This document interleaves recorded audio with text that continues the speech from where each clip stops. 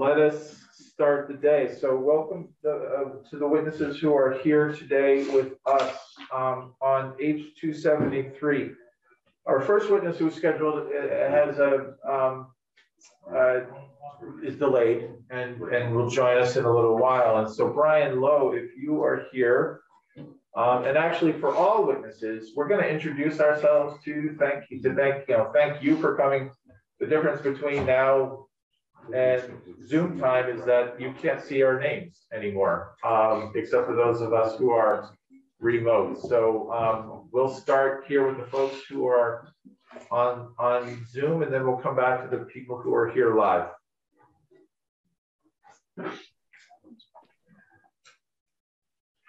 So Representative Howard, you want to start us off? Good morning. I am Mary Howard. I represent Rutland Southwest, District 5-3. Thank you. Good morning. I'm Representative Chip Troiano. I'm broadcasting this morning from the flanks of Standard Mountain in the beautiful Northeast Kingdom, and I represent a town that I represent. Thank you. And Representative Troiano, you have a legacy hand. Representative Matt Byron, Virgins. I represent Northwest Addison County.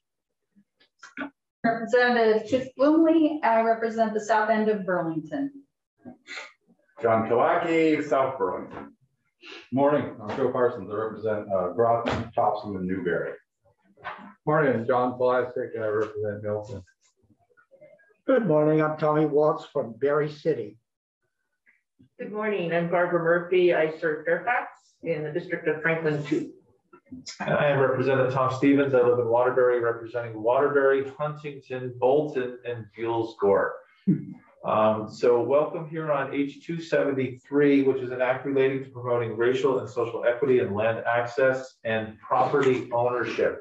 This is a bill that we've been taking some testimony on and building up. And one of the things that stood out in this, in some of the reintroduction of the bill earlier this year is that the work that the Seating Power Group, who are the main stakeholders on this, did was they told us that they had modeled this bill and this concept on the working lands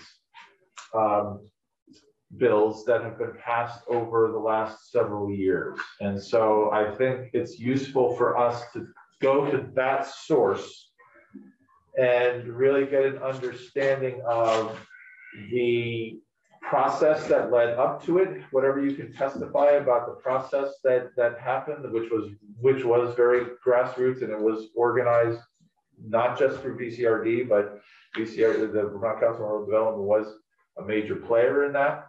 And so we just wanted to have you testify to your specialties and like how does the Working Lands initiatives work? How did it get there? How does it work? And how does it really apply to what we're talking about in this bill? And I think that's the charge for today. So I'll start with Brian Lowe, who is the new executive director from the Vermont Council on Rural Development. Welcome to General Housing and Military Affairs. Hey, thank you very much, Chair Stevens, Ranking Member Murphy, and representatives of the House Committee on General Housing and Military Affairs. It's really an opportunity to speak with you today, so thank you. I am the new executive director at the Vermont Council on Rural Development. VCRD is an independent, nonpartisan, nonprofit dedicated to the support of locally defined progress in Vermont's communities. And I've been asked to speak to the history of the Working Lands Enterprise and also to be brief. And so I will try and do both those things for you. I'm hoping to focus my comments on 3 points: how the Working Lands Enterprise Board came into being, some of the important elements of that process, and the current state of affairs from VCRD's perspective. It's important to note at the outset that this really was a grassroots effort that preceded my time at VCRD. And so the credit belongs to many across the state. Farmers, foresters, loggers, other leaders of the Working Lands Enterprises deserve great credit, as does Paul Costello, members of the state administrations, including I see Lynn Ellen and Abby Willard are here today, and critically, many members of the legislature who worked to turn many different voices into a very productive and meaningful program. Many different legislators played a role, but I know Representative Partridge, Chairwoman of the Ag and Forest Committee, former Representative Will Stevens, and many others also played major roles. On the first point, how the Working Lands Enterprise Board came into being, it started with a statewide effort led by VCRD in what was called the Council on the Future of Vermont. This was a 2-year effort from 2007 to 2009 that engaged hundreds of Vermonters in a dialogue about the state's past and present. A major finding of that report was that more than 97% of Vermonters engaged saw great value in the working landscape of the state, not just for its importance to Vermont's economy or its draw for tourism, but because the landscape represented much of what Vermonters loved about this state and our communities. That love for and respect of the working lands was matched by some significant threats to those farm and forest enterprises that made getting a living off the land very difficult, and still does. And so an extensive effort was led by the council on Vermont's future that led to the creation of what was called the Working Lands Partnership in 2010, focused on that question of what could be done to make working lands enterprises more sustainable. That partnership, which was hundreds strong, had the leadership of the council on Vermont's future and produced an action plan that was a set of thoughtful strategies for investing in Vermont's farm and forest future. That plan, which was released in 2011, became the basis of a bill, H.273, that year, which ultimately passed both House and Senate as Act 142, an act related to preserving Vermont's working landscape. And out of that act came the Working Lands Enterprise Fund and the board that ultimately oversees it. The second point, beyond that quick history, is to emphasize the importance of several elements of that timeline. The first is time itself. The Council for Vermont's Future was convened in 2007. Act 142 was passed in 2012. A significant amount of time passed, a significant amount of public feedback was taken, and the bill that ultimately passed the House and Senate was the result of significant input from farm and forest enterprises. Legislators transformed those voices and plans into concrete legislative action and ultimately a productive and meaningful program that in the years since it's been instituted has produced more than 500 jobs and had a return on investment of excess of $5 for every dollar invested through 2020, which are the most recent ROI numbers available. The second important element to emphasize is just the people. This truly was a program that resulted from extensive public input over an extended period of time and deliberate and thoughtful action based on that input. And the third element to highlight today is just the program's design. It is intended to serve Vermonters across the state, and it does that to reach all 14 counties, providing valuable resources to support practical projects in all areas of the state. The third and final point I would make is just to share briefly where things stand about working lands. First, I'd like to thank legislators who've already appropriated an additional $2.1 million for the working lands this current fiscal year as part of the BAA process. That quick action has put a total of about $7.5 million into the working lands program this year. That is a great achievement. It will be well used, especially since the number of viable applications is likely to continue to exceed that $7.5 million allocation. Second, I'd like to thank the governor and his team for their budget proposal this year, which does increase the base funding of working lands to about $1 million. And third, given that there's been a significant unmet need in the allocations of $7.5 million this year and $3.5 million in the fiscal year of 21, the state's fiscal year that preceded that, we suspect that the $1 million allocation for FY23 will probably leave significant unmet need. As part of the Working Lands Coalition, VCRD continues to advocate for transformational investment in the Working Lands Enterprise Fund, and to the tune of $15 million in one-time funding this year to be spent over 3 years. As you weigh H.273 and the need to increase access to land and home ownership, that known need for further investment in farm and forest enterprises and that increased capital access for working lands enterprises needs to be broadly on your mind as well. Thank you very much for the opportunity to testify today. Thank you, Brian. And for any of you of the witnesses, if you haven't already, if you could submit any of your written testimony to us, we can just submit it to Ron Wild, and then we'll be able to post it. Because Brian, I don't want to focus too much on the dollars right now, but I think understanding what kind of allocations have been made over time will be important for our work here as well. Thank you.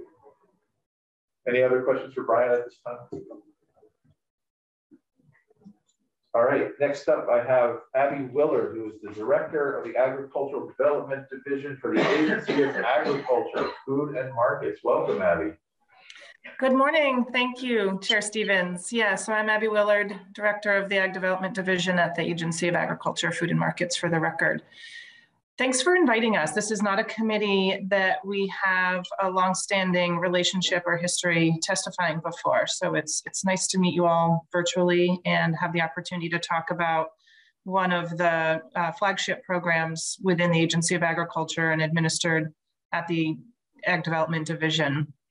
for a variety of reasons. So I can offer some really overarching comments, and then if it suits you, Chair Stevens, to turn it over to Linnell and Schmoller, who manages our Working Lands program, and can speak to more of the specifics. So thank you, Brian, for sharing so much of the history and speaking to the role that VCRD and the coalition has historically and to this day continues to play in this really valuable partnership of having some advocacy for a program and then the logistics managed by the administration.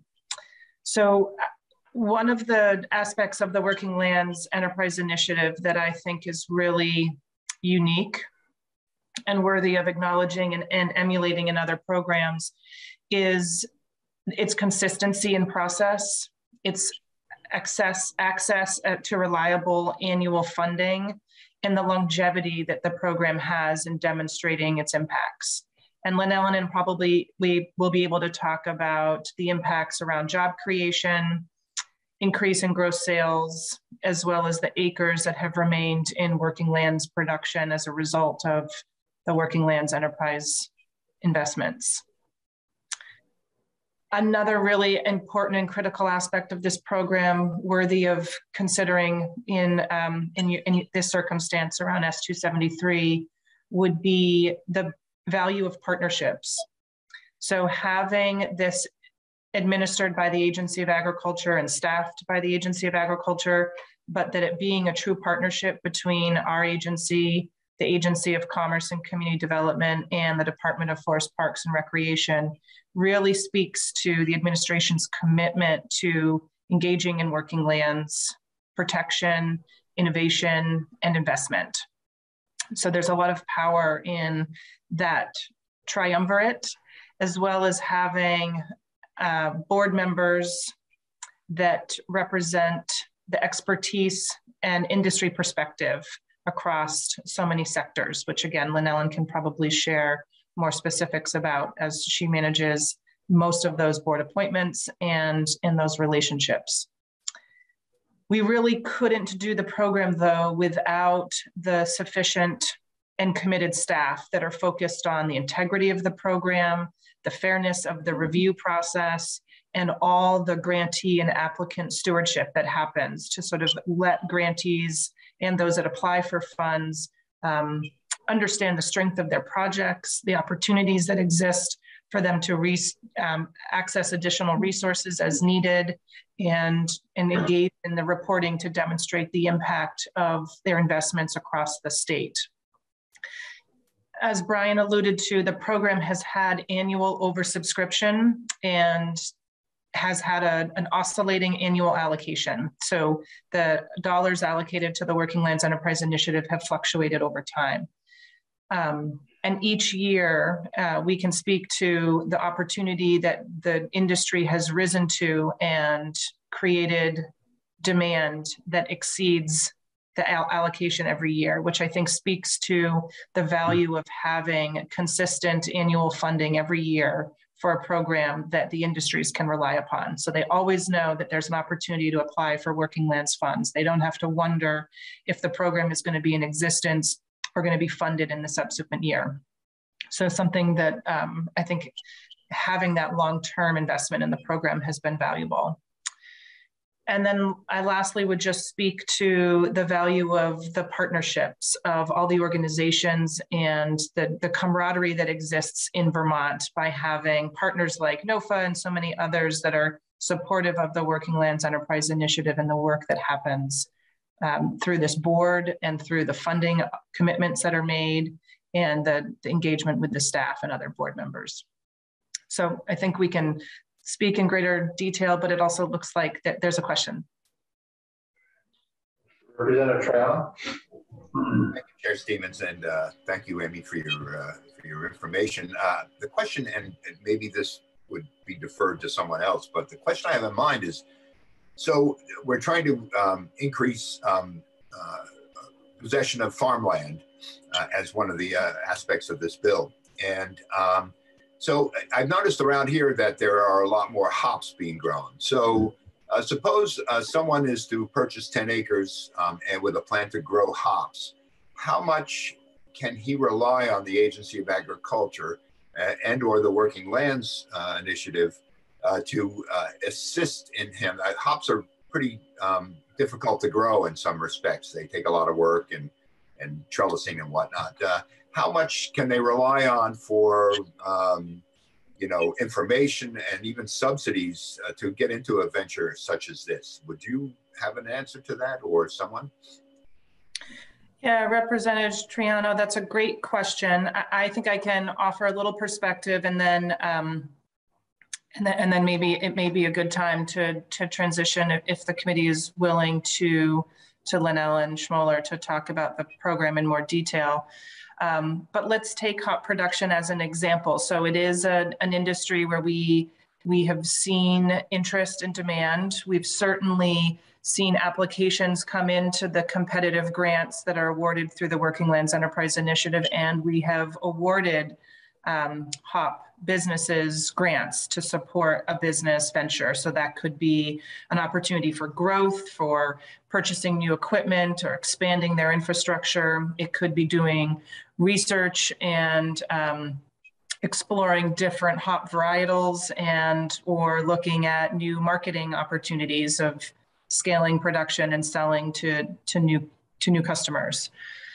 So those are the types of project ideas that the Working Lands Enterprise Initiative has generally received in applications and been able to award in grants. I think the important part about most of the work of the Ag Development Division is that we offer competitive funding opportunities mostly, which means there's an application period, you apply, you're one of many competitive applications, and those applications are reviewed, scored, and then again, being that the programs are most always oversubscribed, only a portion of those applications are awarded grants.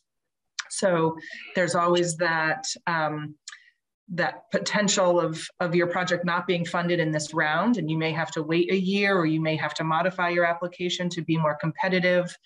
We may recommend that you apply for another source of funding that's a better fit for your project. And so we have some businesses that have applied multiple years before they've actually been awarded funds through one.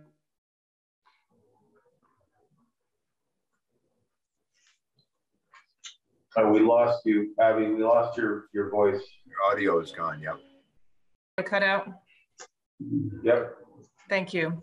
Is it better now? So sorry. Thanks for the heads up, Grace. My internet has this terrible habit of just losing audio, but it doesn't give me any warning. So thanks for telling me. So this is where the Working Lands program can address some of the industry needs, not all of them, and we're very reliant upon the variety of funding sources to fill the gap. But hopefully that gives you a sense of what may be available for a particular producer or sector in agriculture. So would there be assistance in the application process, for instance? Some folks may need that, and that could be, I mean, my interest is that these ventures succeed. And I think it's very important as part of this this bill, if it becomes law, that these ventures succeed. And oftentimes, application process is complicated and a little bit cumbersome for folks that are not used to it. There are situations in which application assistance and applications are available from resources. Yeah, it's a great question. I wonder if this would be an opportunity to transition to Linnell and Schmoller. I'd love for Linnell, and she does an amazing amount of applicant assistance, and I'd love for her to be able to speak to that directly of the process that she utilizes and the level of response and engagement that she offers, if that would be acceptable. That would be great. Thank you. Sure. And Representative Clark, do you have a question? Well, thank you, Abby and Brian. And I'm on the website for the Working Lands Enterprise right now to learn about all the grant things. I'm sorry. I wonder if the bill we're talking about, H.273, isn't quite this, but could something like that actually be incorporated into the Working Lands Enterprise and have it targeted towards the BIPOC community and have it really be grants to help with down payments. Is that too much of a mission trip? Or a philosophical question at this point in time? I mean, just to put it out there as a yeah. Well, let's just leave that on the table. I think, Abby, I don't want to put you on the spot of like speaking about how we can expand it now, but I think that that's a valid. I think that's just a question as we learn about working lands, and that's why we're here, is because I want to hear how similar something that's existent and extant is to what we're talking about in this bill. My last question for you, Abby, if that's okay, John, we'll just leave it hanging there, you know, just for now. Absolutely. I think my last question for Abby before we go to Lynellen is, you talked about, it's the first time I've heard people refer to your budget receipts as oscillating, which is a great word for not knowing exactly how much money you're going to get every particular year. And that's what drives your competitive process, if I'm not mistaken. Is that right? I mean, it's you can only give away the money that you receive, and but you do receive set amounts of money, and then there's money added in when there's surplus. Is that the right understanding?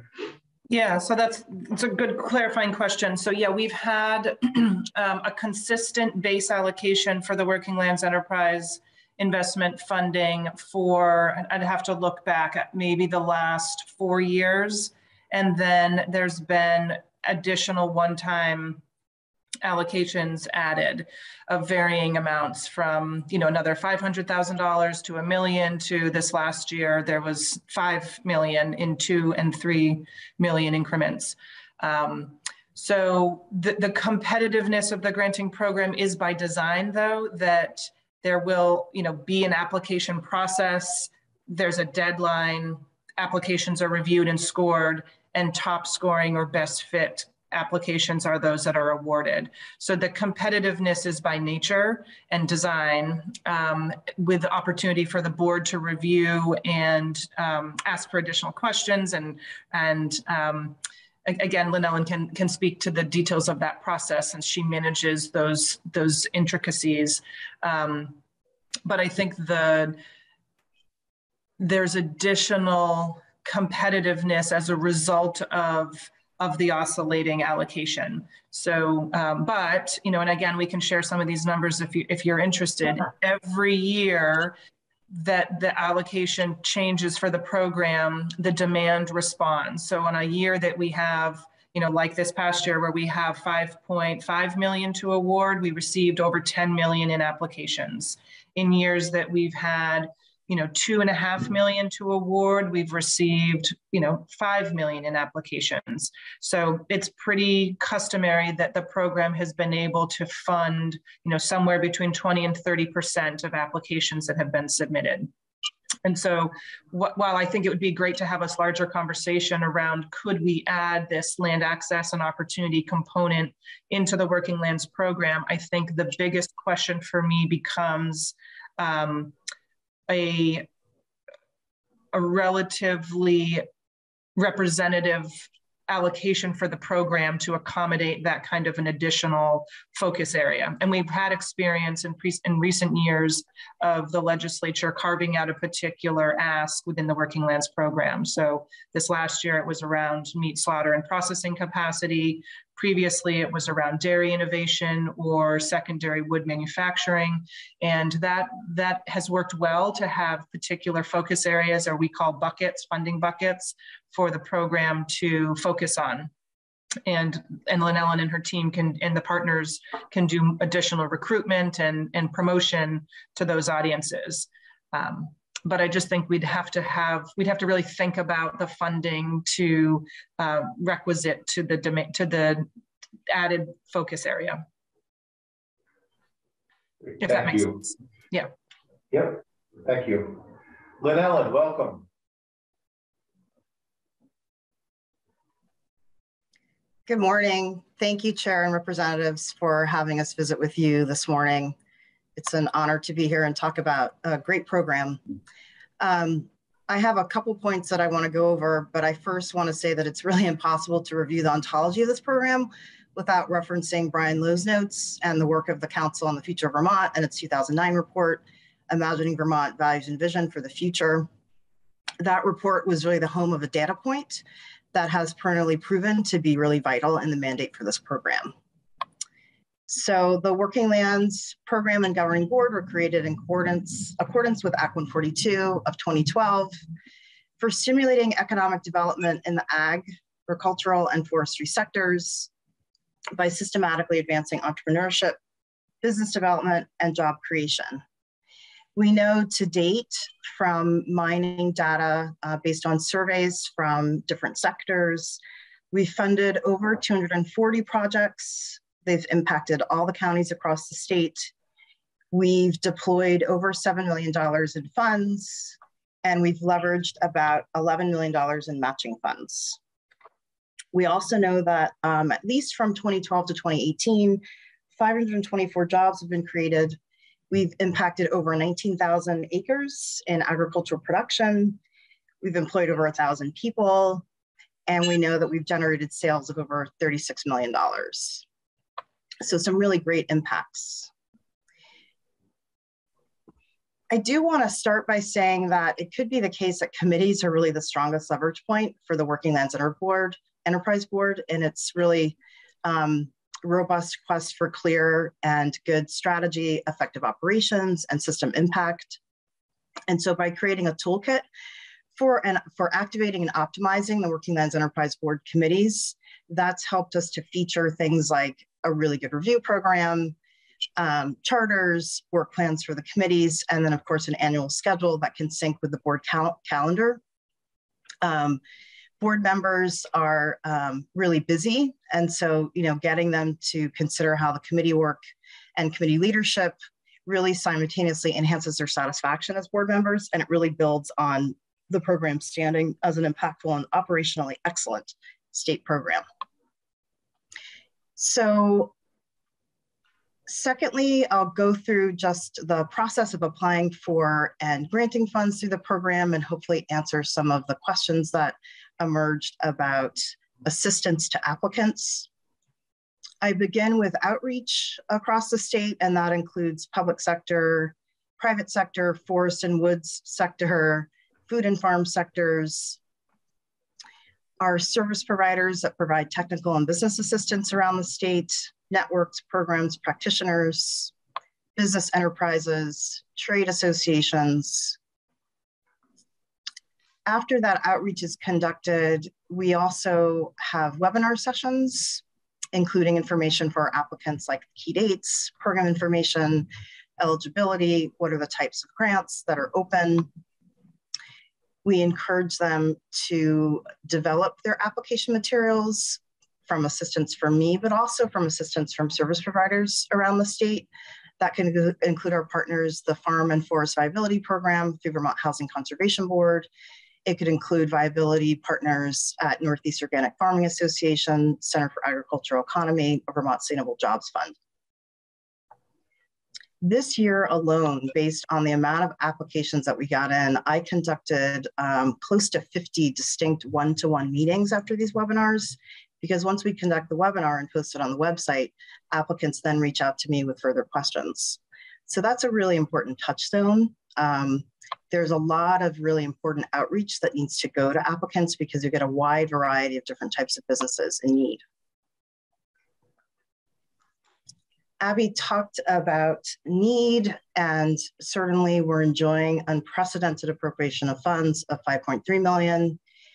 We did review over 100 applications with project requests to date totaling over $10 million. We're still going through applications for the larger projects, but just to give you an understanding of what we've funded so far as of January, over $600,000 to service provider organizations, which will provide technical and business assistance to ag and forest businesses for topics like marketing and branding, ability to brand, developing and selling products. We funded over $500,000 to standard business infrastructure projects. These are smaller. They ranged from $10,000 to $25,000. and focused on marketing plans for business, sales strategy development, enhancing production or manufacturing efficiencies. We funded over $600,000 to meet processing and slaughter enterprises for production improvements. We know that there have been known existing bottlenecks in infrastructure, HACCP food safety plans and implementation. So these funds will really help these businesses with procurement and pricing strategy, focusing on cured meat operation, et cetera. And then finally, we have funded close to $200,000 to producer associations. We've seen that producer associations continue to need help with leadership and organizational development, which could include just looking at their business structure, onboarding or transitions for new executive directors and post-succession, and then governance for board training and capacity. We find a lot of these producer associations tend to be run by busy private sector individuals. And so by providing them some help with that governance, it really helps them to move forward. If you don't mind, I'd like to just talk a little bit about that equity inclusion question. I think it could be the case that equity inclusion is maybe the most significant current opportunity for addressing a range of goals and challenges recognized by the state as a whole, as well as the working lands economy. The board has had some nascent conversations. This could be a front burner question for them in the near term. There have been some ongoing strategic concerns and operational imperatives that compete for the limited bandwidth of the board and for staff. But I do think that equity inclusion efforts that are systematic within organizations tend to be more substantive and effective when they're woven into the fabric of an organization's structures and activities, as opposed to sort of addressed as a side issue. And so the Service Provider Strategy Committee, which helps with some of the requests for applications, did weave into the scoring criteria to take a look at equity and inclusion dialogue within partner stakeholders. We're trying to make sure that when service providers apply, that the work that's happening in their organization has moved past sort of the peripheral value shifts to the center of the organization's strategic development. And so I would say one of the first service providers that showed up after that shift in the scoring criteria for the RFP was the Vital Communities project that was funded in FY21. And they have Vermont Relief Collective as a named partner. They're creating a BIPOC land access Everytown handbook. So that's just an example of some of the nascent work the board is doing. And then I think the other item would be an opportunity potentially that they've discussed in terms of the nominating committee.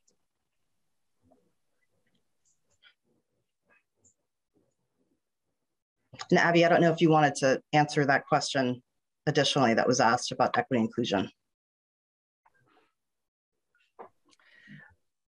I'm not sure that I have anything else to add. I was thinking about, and I was trying to look it up really quickly, but I think it might be interesting for this committee to understand, and Lynelle, and you may know, or this may be something we can bring back to the committee, but Working Lands has not historically been awarding grants that for land purchase and acquisition.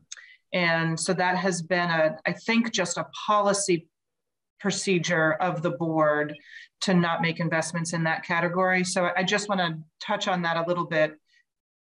And again, we can get you back more information if Lynelle and I are not prepared to talk about that at the moment. But I mean, again, our conversations with the Abenaki community and with BIPOC populations, primarily with Abenaki communities, has been around the value of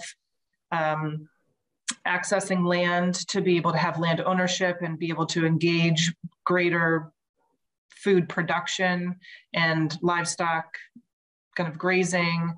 And I think these are, I mean, we all agree that these would be really important issues, and particularly around Indigenous lands and populations. So we could talk about that, but I also just want to think from the standpoint of Working Lands, how land acquisition has or has not been a priority in statute or just in internal board policy.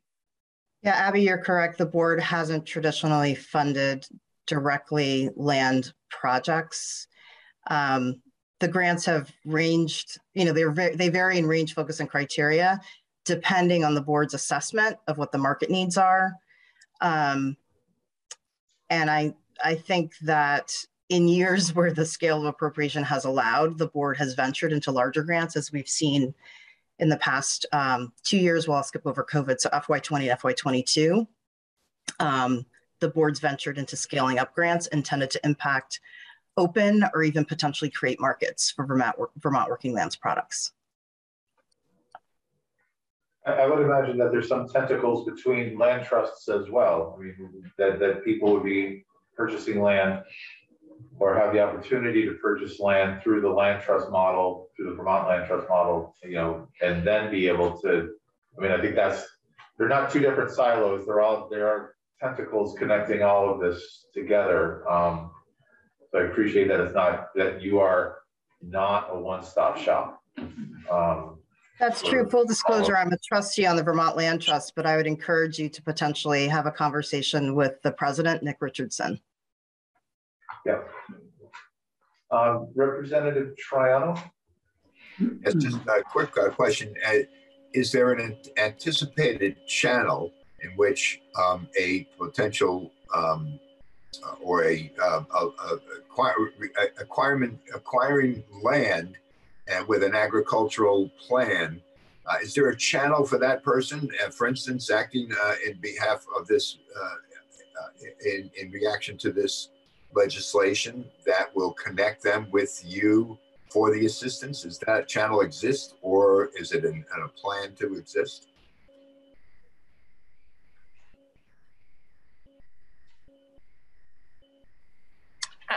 Thinking that I understand your question, there are probably better places to go than the Working Lands program if an individual is looking to purchase or access land. So there's a variety of programs in Vermont, including LandLink and others, that are about sort of matchmaking either land that's looking for a land manager or a land manager that's looking for land.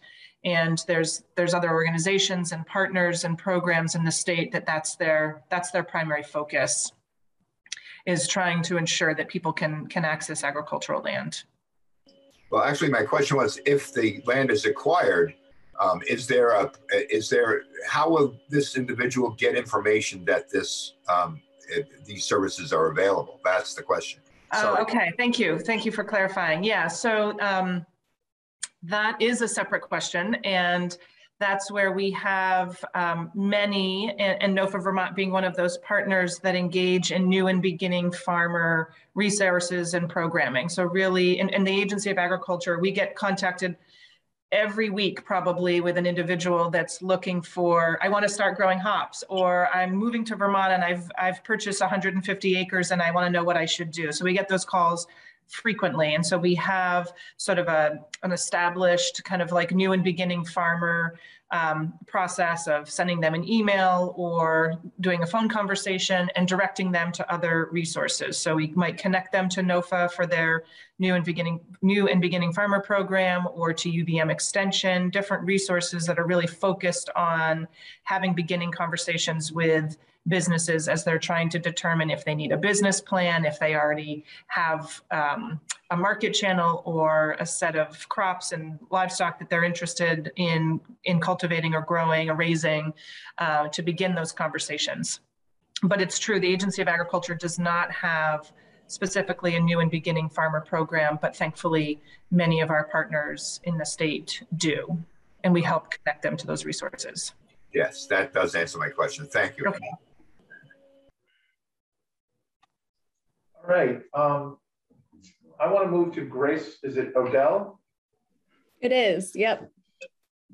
And welcome, Grace, and Stephanie. Welcome to the committee again. And we're going to hear from Grace, and then we're going to take a short break, and then we'll get to Stephanie. So, we just flipped the calendar a little bit here. And I know that some folks from I see that I see that Brian had to duck off. I think Abby, you have to duck off soon as well. So please feel free to duck off when you need to. Grace, welcome to General Housing Military Affairs. Thank you, Chair Stevens, and thanks to the whole committee very much for having me. I don't get to testify in this committee often, and it's an honor to be here today and get to share our perspective on this bill as an agricultural organization. My name is Grace Odell. I'm the Executive Director of the Northeast Organic Farming Association of Vermont, and just quickly about who we are. We're a 50-year-old member-based organization with a mission to build an economically viable, ecologically sound, and socially just Vermont food and farming system. We have around 1,200 members, and we certify around 800 farms to the organic standard in the state.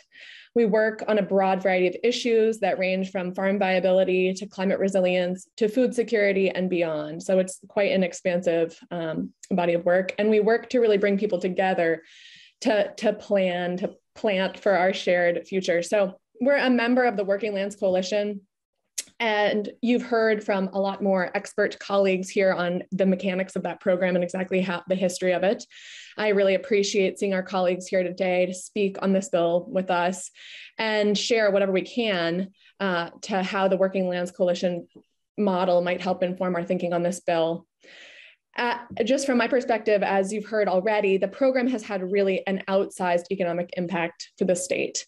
And my colleagues have spoken to already, so I won't rehash sort of how it serves the community.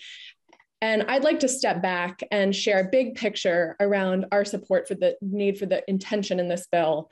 As Abby just mentioned, we see as NOFA an enormous need for land access funds. And I would encourage you, as Lynn Ellen said, to connect with Nick Richardson at Vermont Land Trust if you haven't already. We receive outreach all the time as NOFA Vermont to inquiries around sort of what funds are out there to help me access land. I'm a beginning farmer. I want to have an economically viable project, or I'm new to the state, or I've been here a long time and simply don't have access. And we, as a nonprofit organization, really don't have the kinds of funds available to be able to support people in that. And my sense is that there's much, much more demand than we have as a state available. I also want to mention that we as NOFA are a member of the Farm to Plate Network. In a moment, I'm going to speak to how this bill in particular connects with the priorities generated by the Farm to Plate Network, these are some of the partners that Abby named. Just as we've been strengthened by working together as the Working Lands Coalition, we've been brought together by the Farm to Plate Network. And just last year, we completed a 10-year plan. That process was really robust. Abby was very involved, as were many other community partners across the state. That project generated a set of briefs to detail the work ahead of us as a state in our food and farming system. And several of the priorities identified through that process would be addressed in this program. I'm going to talk about that in a moment. But as an agricultural organization with a commitment to social justice, we take seriously, taking a hard look at the reality of land ownership and agriculture here. Agriculture and land ownership together have this braided legacy of genocide and forceful removal of Indigenous people from their land and enslavement in large parts of this country to farm that land. This legacy laid the foundation of our nation's agriculture and with it, the whole economy. I'm naming this legacy because we cannot undo these atrocities, but we can acknowledge them and help them have that truth inform our sense of how we might repair them. I think Vermont has an opportunity to begin to acknowledge and seek that repair as a state. Just this morning, I was reading in Digger, the Office of Racial Equities report that disparities for BIPOC Vermonters have only grown since the beginning of the pandemic. And we know that people of color own homes and land in Vermont at far lower rates than their white counterparts. This disparity contributes significantly to this well-documented generational wealth disparity between BIPOC and white people in the country at large and here in Vermont. Also, from the perspective of an agricultural organization, we're standing in the early stages of climate migration to Vermont. This process is causing land prices to skyrocket. It's causing farms to be sold for development and second and third homes to sell for really incredible amounts of money. This upward pressure is making land access for all farmers and Vermonters much more challenging, and particularly for BIPOC who already stood at a historically and currently disenfranchised and inequitable position. This trend I believe, is going to continue. We need to take action so that all land doesn't become out of reach. A bill like this one could serve to interject, as Working Lands has, support to address and ameliorate these realities. And as an ag organization, we just see so much demand, as I mentioned, for land access and capital investment, particularly for BIPOC Vermonters and as it relates to our wheelhouse BIPOC farmers. Broadly, as an organic farming association, we want to speak to the value of biodiversity and diversity in human communities is the same. Vermont has this opportunity to serve as a leader, just as it has modeled investment in farm viability and protected its working landscape through the Working Lands program. Vermont could really model securing land ownership and housing for BIPOC and set this high bar, an example for the rest of the nation to look to. So I wanted to finally just call our attention back to the priorities that we as a state and a food system network have identified in the state's 10-year strategic food plan that was completed by the Farm to Plate Network. So priority strategy number 2 of that, because I think it bears repeating, is to establish funding mechanisms like agricultural loan loss reserve, farm transfer financing to address food-specific investment gaps, specifically for women and BIPOC-owned businesses. Priority strategy 3 was to improve funding opportunities and create equitable access for BIPOC organizations and BIPOC-owned businesses by developing multi-year unrestricted BIPOC-centered grant and loan programs. Priority strategy 33 was to plan, commit to, and prioritize actions to begin eradicating structural racism in the food system. And goal 15, food system organizations and stakeholders prioritizing racial equity and actions to eradicate structural racism and to sort of center BIPOC leadership, which this bill has. So this bill has given us a chance to work on these priorities, which have been generated as a robust stakeholder process.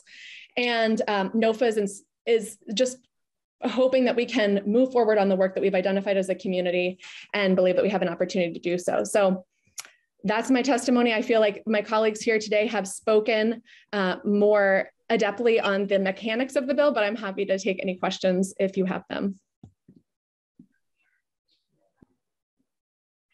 Questions for Grace at this time? It really is a treat to have folks from the Department of Agriculture and from NOFA to come in here and really understand. I mean, I guess we're the general committee, right? So we just sort of, when we need to hear from everybody, we have that access, and I really appreciate your time to come in. And I feel like there's more for us to ask, maybe not today, but to hear how interconnected the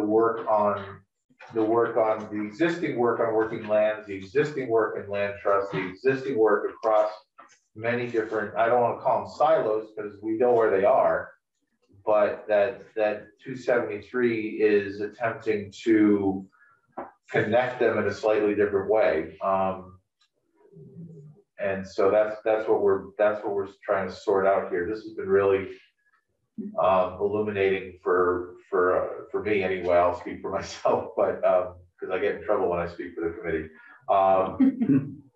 But the ideas here are very familiar, and I'm glad to see that a program that started back in I remember when the concept came forward from the first report, how far we've come since then, and to hear that it's really, Lynn Allen, to hear that it's really maturing into a program where the system itself is set up in a way that I think we need to pay attention to for this bill as well, the idea of committee work and how that works. So thank you for your time. Representative Triano, question before we take a quick break?